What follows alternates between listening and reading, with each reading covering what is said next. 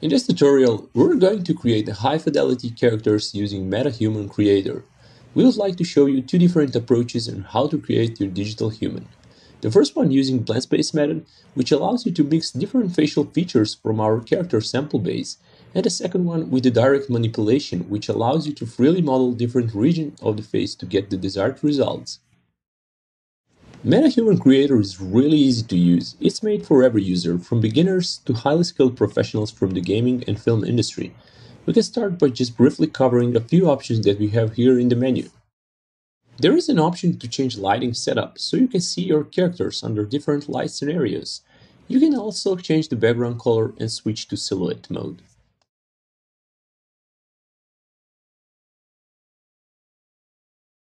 You can quickly change the framing to different parts of the body.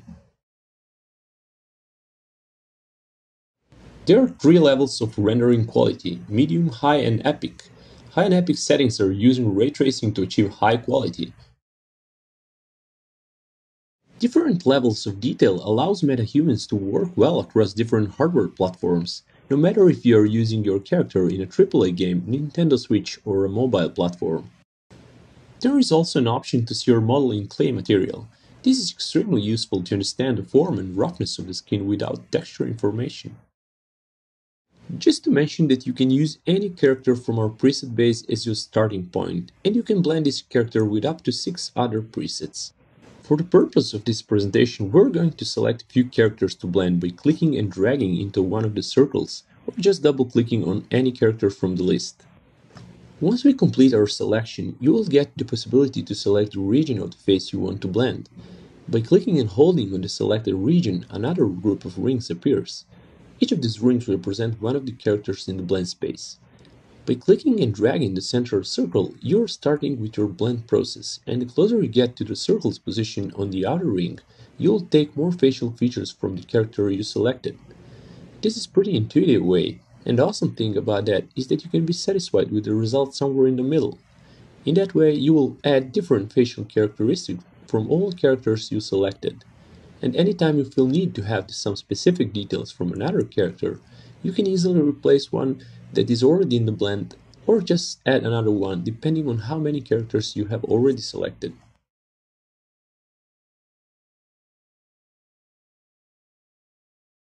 Since our goal is to see this character growing through time, we're currently experimenting with different options to get skeletal structure more adequate for the age group we're aiming for. And here some general knowledge of the anatomy can be really helpful to better understand what changes occur in different periods of development regarding our bones, skin, and other facial features.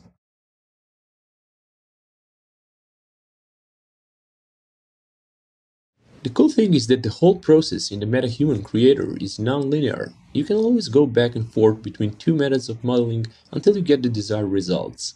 In this case, we are switching to direct manipulation to fine-tune some details and tweak the form of the face. Under the option for hair, you will find a lot of amazing haircuts. Let's try to change it. You will be surprised how this can affect the entire look of your character and bring it to another context. This obviously depends on your narrative. As you may notice, we brought our character's facial characteristics to a different age and likeness, but constantly try to maintain the general look of Emily as a young girl. Under the body section, we can easily change the body mass. There is a range of different types and heights you can choose between. I think we got pretty good results here. We can see how Emily's face changed from a little girl to a teenager, and we can see the slight changes in the volume and form of her face, from soft and rounded to more accented and sharp facial features. Here in the left menu under the skin section, there is a texture slider, which is a powerful feature inside MetaHuman Creator that allows you to change the skin type. Moving the slider from left to right, you're going through our character base and choosing between more younger and cleaner skin to more old and rough skin. Beside that, there is an option to change the skin color, tweak the overall contrast of the skin, and change the roughness to make it more or less shiny.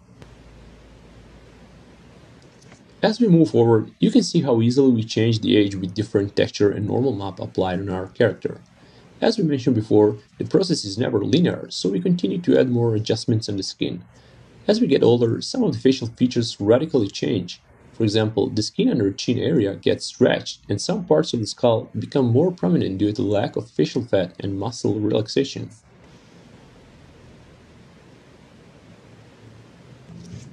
Let's play with the texture slider to see the full range of results we can get and how these changes apply to our actual model.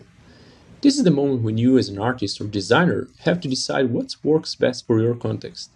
Keep in mind that at this point you are browsing through all of the database at once, containing all genders and ethnicities. As the database continues to grow, we will work on ways to allow users to filter these textures more specifically. Pretty cool results! This normal map and texture suits our character's face very well. Let's see another feature we have under the head option. Besides hair color and roughness, we can add salt and pepper as well. This kind of detail can really add some additional realism to our character.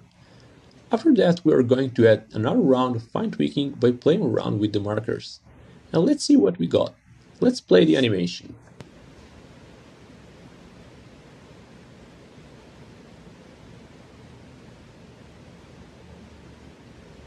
Our base presets are designed in such a way so that they contain a wide range of facial characteristics between them. They're not just interesting characters, but they also have a function to give an enormous variety of facial features that can be combined through blend space or used as a starting point for the characters that you wish to create. You can change any of the features, like skin tone and gender, regardless of where those features were at the start. To explain this, let's use Bernice as our starting point and let's try to change her into her twin brother, a male version of this character.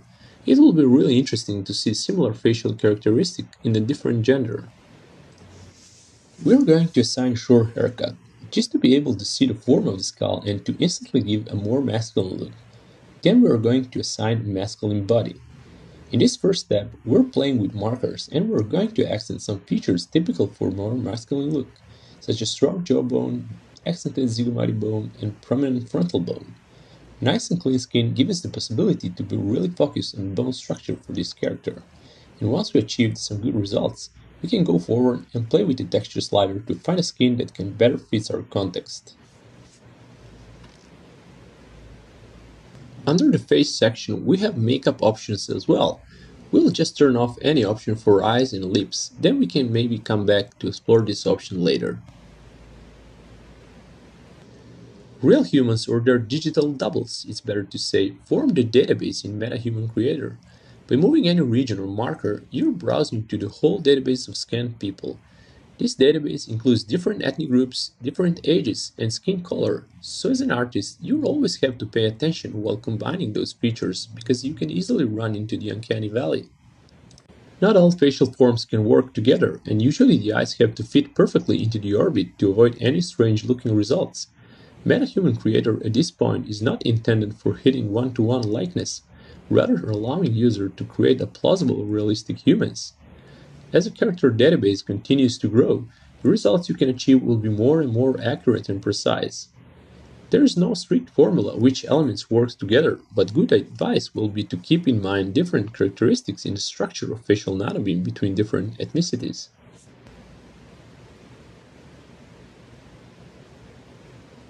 Let's explore other grooming components. Under the hair section, you will find a variety of eyebrows. They differ in form and they have different breaking angles, so it's upon you to decide what's better fit to your eyebrow ridge and the look you want to achieve. Keep in mind that one element may condition the change of another, so after you apply the model of the eyebrow, you can always go back and adjust the anatomy to make it fit better to your model.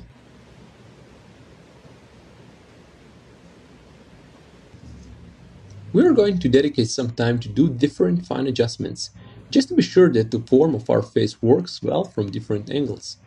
As we're playing with the markers, we always have to keep in mind that once we apply a different normal map using the texture slider, some different regions of the face could be accented in a different way.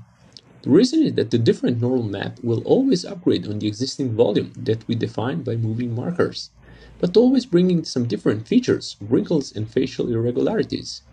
It will be awesome for you to just move the slider and see how different normal maps slightly change and define different facial regions. It's highly noticeable on the area around the mouth, cheeks, and the area around the eyes. Under the body section, you can find different types of clothing that you can really help to put your character in a different context. For all types of clothing, there is an option to change the primary and secondary color. Let's walk through some skin options we have here under the face section. You can choose between 3 types of freckles that you can add to our character, and you will find different sliders to customize density, strength, saturation, and tone. This can be really an awesome trick if you want to add some additional irregularities to the skin, and can be also combined with the skin accent feature that you can find in the same tab. Here you can choose different regions of the face and do some additional color editing without affecting the normal map. This is more like a face makeup section, which can be really used in a smart way. Not only to change the color of different regions, but you can use it as a trick to lighten or darken some areas of the face. For example, if you want to accent zygomatic bones, you can just darken this area to make the illusion of more prominent bones, like we usually use the makeup in real life to slightly modify the form of our face. In the previous section, we saw transforming female character to a male.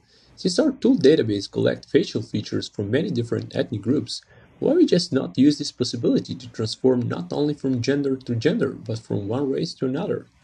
We're not limited in any phase of our work, and this is a super awesome thing.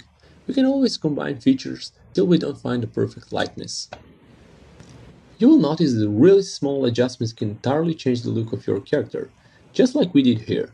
With few slight deformation and change of the skin color, we already get completely different results with our starting inspiration. Don't forget to use the multiple approaches of modeling. You're free to go back to the Blender if you need some specific features that you can already find in our preset base.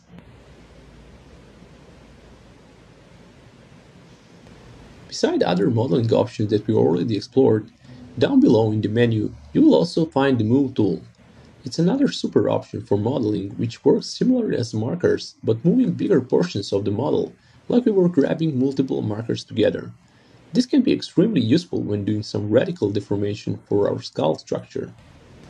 MetaHuman Creator can really dive deep when it comes about the eye customization, which is great since the eye is one of the more complex mechanisms in our body. There are options for multiple levels of customization if you don't find something that can satisfy your needs in the set of defined presets. Let's take a quick look at the options we have here. There are many different displacement maps which modify the internal geometry of the iris. Combined with sliders which are located above, you will be able to fully customize the iris with enormous precision. In the same tab, there is an option to customize the eye sclera too. We'll leave this to you to play and explore what finds better suits your character. That will be pretty much all for this round. We really hope you will enjoy creating your digital humans with this powerful tool. We thrive on your feedback, so don't forget to leave some comments and thoughts. There are a lot of upgrades and features we already plan to do, so stay tuned and enjoy creating.